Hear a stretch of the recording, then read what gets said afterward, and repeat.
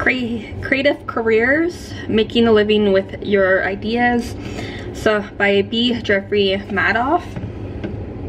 So this can kind of go in relation to the other book that I've reviewed, like creating creative space for your work.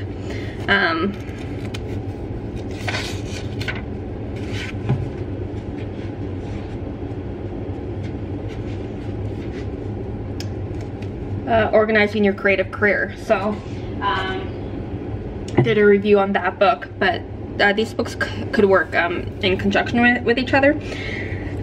So you got your introduction, the people you'll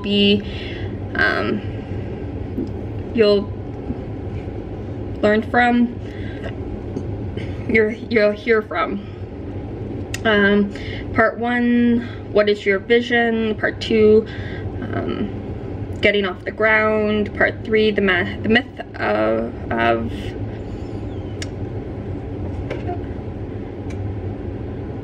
I can't even read my own writing now.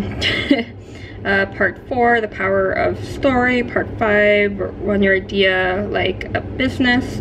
Conclusion, advice to your younger self. And each part has like about 3 chapters. There's a total of like 5. So each have like 3 chapters each.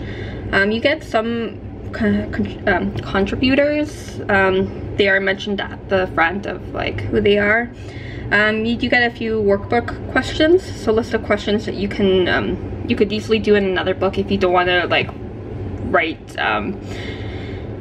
in the book. So like what feeds your creative ideas, so like talking about it. So like gray box is like the other people's story, or like ideas. So yeah, like the workbook questions are just listed. So if you don't want to like write on like the margins, you can make us have like a separate notebook type of thing, or a Word document. Find your passion, follow your passion. So like, find your passion, follow your passion. It sounds good until you think about it. What are you supposed to do? How do you find it? Is your passion a calling or discovery? When you are looking for something, it can take time to find it or recognize it, especially passion. It's like dating. You may go through a lot of people until you discover the person with whom you're most strongly connect. So,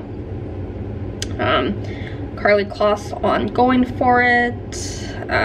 The 4 Freedoms.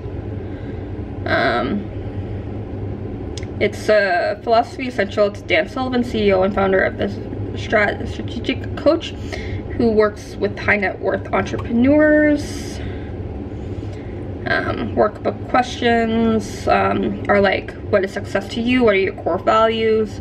What did you love doing when you were a kid? Always be learning. Getting the job.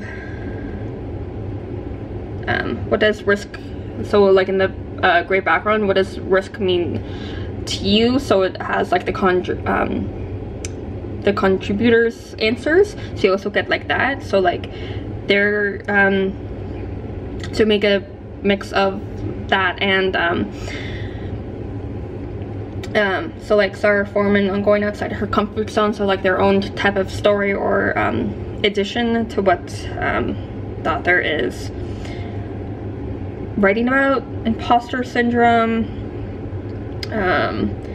Relationships are currency, so like networking type of thing. Proof of concept. So like it is a decent book for different things to consider. Again, advice from the list of contributors. So it's a variety of different things for you to really have a base foundation of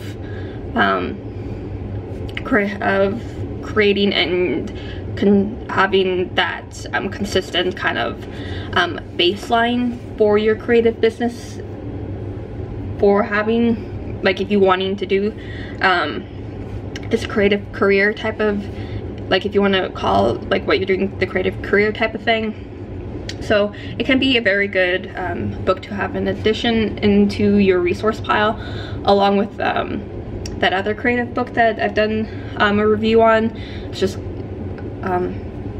don't know if this video is going to be before or after, or how close together they are, but yeah, creative careers, happy readings.